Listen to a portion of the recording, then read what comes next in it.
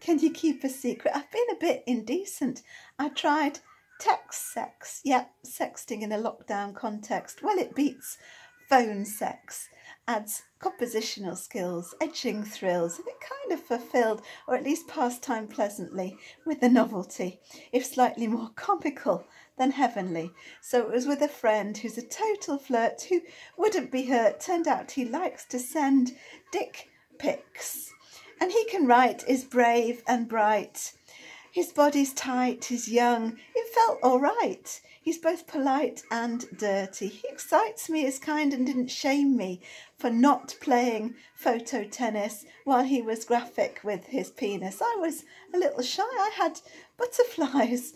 What if my nudes were released? Would I ever find peace, be freed from societal shame? And yes, I'd be to blame for playing perverted games, so I refrained. However, it did seem a little unfair, so I later sent him some tasteful nudes taken with flair and care without much underwear to see if he'd like to stare at my semi-naked form. And yes, he said it got him warm. I mean, it's lockdown right and we're both randy but can't travel to perform the act, so made out shacked up home alone. Our situation augmented masturbation has its frustration, yet writing out our fantasies did kind of both tease and please. Our wishes didn't need to agree. In some ways we could verbally flirt more freely and easily virtually on a smartphone than if we'd been physically at my home.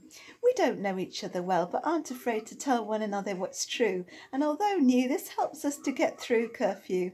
So I admit I offered video sex next, if he'd promised not to record it, to photo or store it.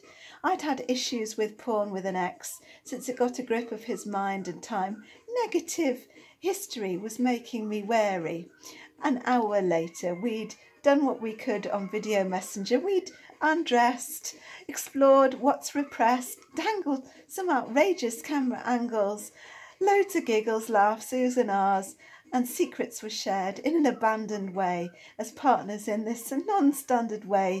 He'd expelled, I'd totally rebelled against my programming that this isn't the done thing, and we both enjoyed our virtual fling. It was a joyful, sensual, loving thing. Even with distance, I felt the resonance in our strange romance. It was an encounter to remember and share and write about, and I'm not ashamed that this comes out. No touch, taste or smell, of course, but X-rated words and pictures enriched our sexy flirtation, our socially distanced masturbation.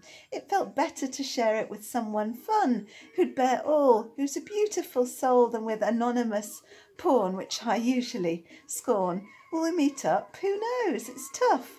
He's with his shielded father, rather far, and I'm too far into my life. He wants babies and a wife, but as far as a virtual fling goes, he's been a hero for my libido, and we never know. We could meet again, don't know where, don't know when. Most likely is another virtual date, but that might stagnate. And yes, maybe it's too late, since I've been temporarily blocked from Facebook Messenger from doing it there.